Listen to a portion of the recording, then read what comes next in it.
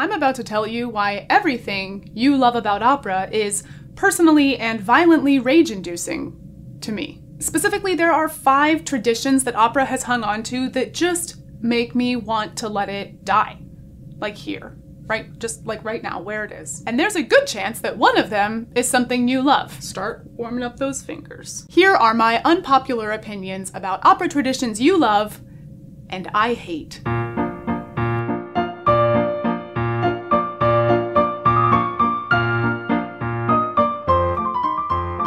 This is operatic Scientology. What kind of power trip is this? I'll calm down. You can calm down. I mean, look at this. It looks like a budget crisis. So here's the thing. Classical music is in this weird niche. It's not cool to like it. So the people who do like it are in this weird position of being really afraid to talk smack about it. You know what I mean? Because like they don't want to scare people off. I truly love opera and just like classical music in general, but I feel like, as scary as it sounds, leaning into those things that make it imperfect might actually be the thing that opera needs to make itself relevant again. Because perfection's not relatable. You know what is?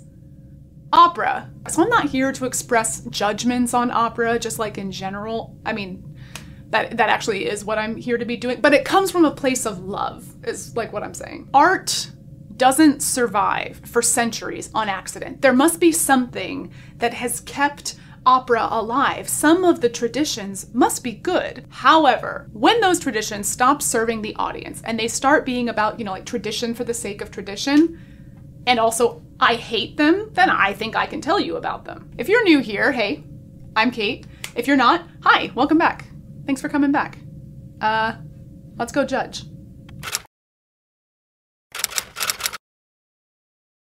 All right, tradition number 1 that enrages me. Oh God, guys, I am about to break some opera loving hearts here. I warned you. Opera tradition 1 that I have hated since I was 15. The languages. So many things. Not singing in the language the audience speaks. Why has this become a thing? I don't understand. Like literally, I don't understand this whole tradition. It's not worth it. I know it's not worth it. Whole casts and conductors and audience members that are all sitting there for 3.5 hours listening to this language that not one single person speaks. And so you're just looking up at the super titles for like 3.5 hours. It's exhausting. It's exhausting because you're trying to engage with like this plot and music that might not be the easiest thing to listen to. If you disagree, that's what that's for. You can tell me I'm wrong. I'm not, but you probably live in a free country. So exhausting to process for 3.5 hours. But let's say this isn't a thing, right? Like, let's say everyone in the audience has got this like mojo jojo brain situation going on and it's not a problem to have to like look up and down. Fine, awesome, okay, excellent. Unless you have a full libretto under your face, you still can't understand anything. Like, you know what I mean? It's all just, ah.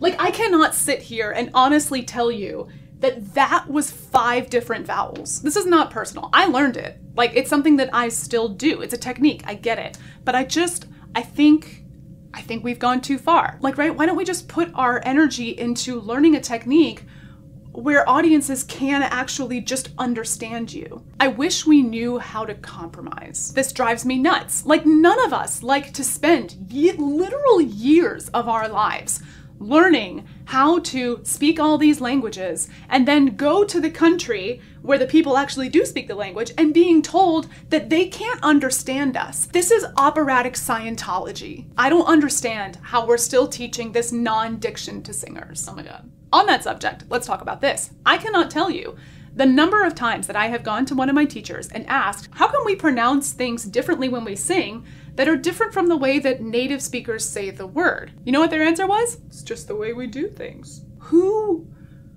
is this serving? What kind of like Black Mirror sort of world are we living in where we go on stage and purposefully sing in a way that neither natives nor non-natives can understand us? I just assume that the people who came up with these rules have never had a conversation.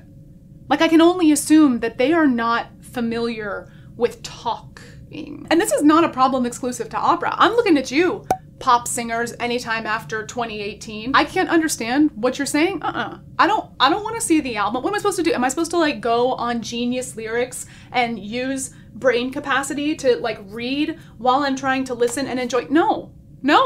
This is the thing, guys. You have to get it.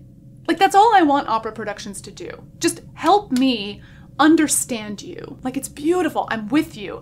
But I also have to follow a plot, right? And like sometimes understand the words. Okay, Enraged. My suggestion on how to fix this: sing in the language of your audience. If you lose some nuance in the translation, I can promise you it's not more nuance than you're losing when you've got people giving themselves small concussions sitting in their chairs. And for pronunciation stuff, like, I get it, right? I know why we mess those up. It's to, you know, keep the vowels aligned and make sure we've got the space correctly oriented so that we can project our voices. Like, I get it. It's part of the technique. I'm just saying, maybe that if a French person says regardez, we don't then sing regarda, you know? I personally now try to find non-opera singers who do speak the language I'm trying to sing in to make sure that they can understand me when I'm gonna go on stage. And if they can't, guess what? That's on me. It's my job to give them every chance in the world to appreciate what I'm trying to communicate to them, right? Because then, if they don't like it after that, all I have to blame is myself, and that's okay. They just don't like me. I can handle that. So let's stop, opera. Let's stop using language as an excuse and just embrace rejection. Like, if we're gonna get rejected now, let's do it and save ourselves some financial crises down the line. It's not easy, I know, but I care about you, so I hope you trust me. I just want you to stop being so misunderstood. Literally. Opera tradition number 2 that drives me crazy is changing the setting. Like taking a show that's set in a specific time and place and then changing it for absolutely no reason. I'm talking about like going to see Hansel and Gretel and the director says, I don't want this gingerbread house. You know what audiences really want? Dinosaurs. In space. This makes as much sense to me as Harry Potter being on a submarine. Or like Gilmore Girls in a volcano. You know, like why? Like nowhere else in content are people just ignoring a setting. And like everyone's just okay with it. It's the wildest thing to me. Like why stop there? Why not just ignore the plot altogether? Why not just like throw out the music? Guys, this is such a popular thing to do in opera that I swear, if I went to go see a production and it was actually set in the time and place in which it was written, I would be astonished. And I hate it. Am I the only one? Why do we do this? I mean, I can like kinda empathize with how this came to be, right? Operas are new when they're written, so it's still interesting, but then it gets to be like 50 years later, and so you're getting tired of stuff. So like maybe you switch up a costume here, or like, I don't know, a decade there. And then, you know, you get 100 years down the line and you've got Lion King in China. Like, I get how it happens. You're trying to keep it fresh and new every night. But you know what else is fresh and new every night? The audience. Call me crazy, but I kind of feel like performances should be for the people who are watching, not the people on stage. I don't blame people for experimenting. I support that innovation is necessary to keep art relevant. Rules are there to be broken, sure, but some rules are in place for a reason. Like they've stood the test of time.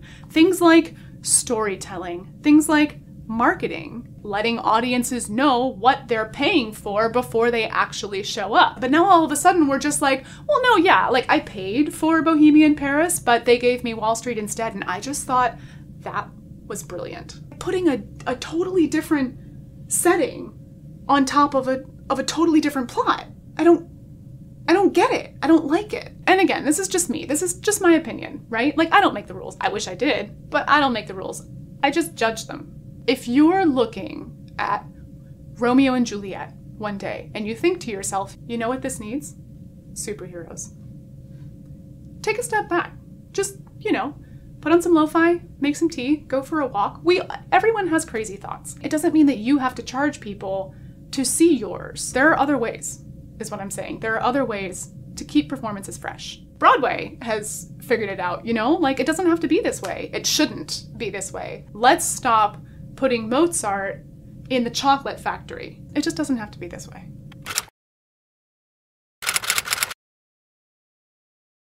Oh no, this one sucks too. And this tradition isn't just opera. This is just like classical music in general. This goes so far back, I don't even know who started it.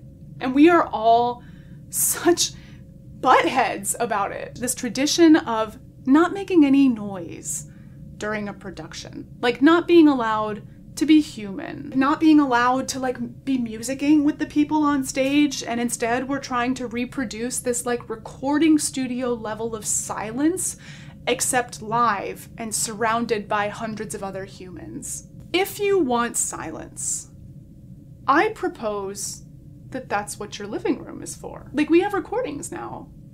You can listen to performances in absolute silence. And this is the kind of like unrealistic live experience expectation that we have that is so expensive for so little reward. Somewhere along the way, we all collectively decided that classical music goes into the same category as like meditation or church. Like it can only be enjoyed in like silent contemplation of your religious soul. Why? Like look, this is a standard night at the opera in the 19th century. It's not quiet. People are like talking and clapping and like being humans in a space with other humans, you know, enjoying the thing on stage together. I mean, like, how could Bridgerton have had any plot at all if people were not allowed to talk in opera theaters? I ask you. But now, you're not even allowed back into the theater if you left to go to the bathroom because the door might squeak on the way in. What is that? Listen, granted, I'm a volatile person and like my emotions go from nothing to like erupting volcano really quickly, but this pisses me off. Pun very much intended. So here's what I want to say to the classical community. When we have concerts, let's stop pretending that we're not all humans with needs and emotions. I think so much pressure could be taken off of both the audience and the performers if we just relaxed, like just a little. Doesn't it sound nice to go out and just enjoy music with your friends? To be able to like go in and out whenever you want to be able to clap and cheer if you are moved? Doesn't that sound more fun? For everyone? Isn't that what live performance is about? Like being there with other people together? Why do we treat live performance like it's this exact replica of a recording? I don't get it. I mean, there can be some of that, sure. Like even in rock concerts, they have moments where there's like, you know, people pulling out lighters and having some lovely silent time with the people around them. But the whole concert, every night, for 100 years? I miss the interaction with other people. I don't like feeling like there's a spotlight on me every time I shift in my seat and my like clothes make noise, because then I'm not enjoying the music anyways. I've just dropped a ton of money to worry about the fact that I'm ruining my neighbor's experience. Oh, and the big version of this, not clapping between certain movements. What is that about? Who made this rule? And why do we all just go with it? Literally, people will shush you if you clap at the wrong time in a classical performance. Like it's embarrassing to enjoy something. Like, oh, you're not supposed to be clapping right now. Why? Why? Like, what kind of power trip is this? Look at me. Sometimes we don't have to shush other people's enjoyment, and everything's gonna be okay if they're just over there enjoying themselves. Okay? And I'll admit it, I do this too. Like, I totally get that herd mentality. You don't want to be the one standing out making noise when no one else is making noise, drawing attention to yourself. It's not fun. But all my non-classical friends get really annoyed when I tell them this and I try and save them from that embarrassment before it happens, you know? And like, they're right. They're totally right. So much silence in a concert hall that we can't even like scratch an itch without somebody turning around and like giving you an evil eye. Is that more fun? I don't think it is. I don't think it is. It's so quiet that you're not allowed to get up and go to the bathroom. Like I'm not about it. One, it's just physically uncomfortable. And two, all your effort goes into like enjoying the performance the right way instead of just enjoying the performance. And this is the kind of stuff we're doing that makes live performances less fun for ourselves. It's not necessary. We have spent years literally silencing our audiences into the grave. We've made that mistake already. We don't have to keep making it. I would love for us to benefit from what every other genre seems to have learned. I'm ranting. It's time to move on. But if you do like this kind of like ranting about classical music stuff, then don't forget to like and subscribe. I talk about classical music and my experiences in the industry as a professional musician. It's all basically stuff that I think is nuts or like really beautiful or completely infuriating.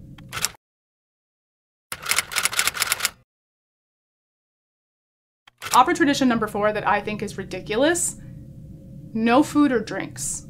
Mostly the drinks.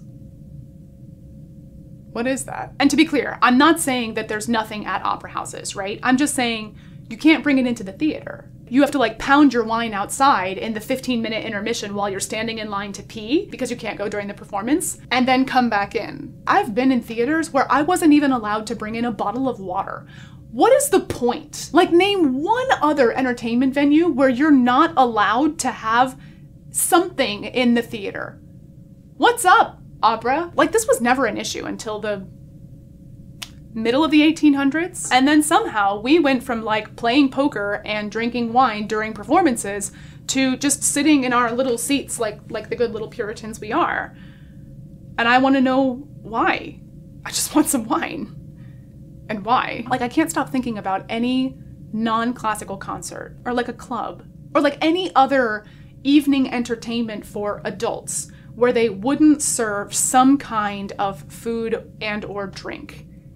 They'd never open. And it's not like classical music people don't drink. I know for a fact that's not true. Like, half the audience will stay afterwards and clear out the bar. And I thought, well, maybe, okay, it's because the theaters don't want people to come in and just like spill stuff on the floor. It's hard to clean up and it gets kind of sticky and gross. And like, I can get on board with that. I like to have clean things.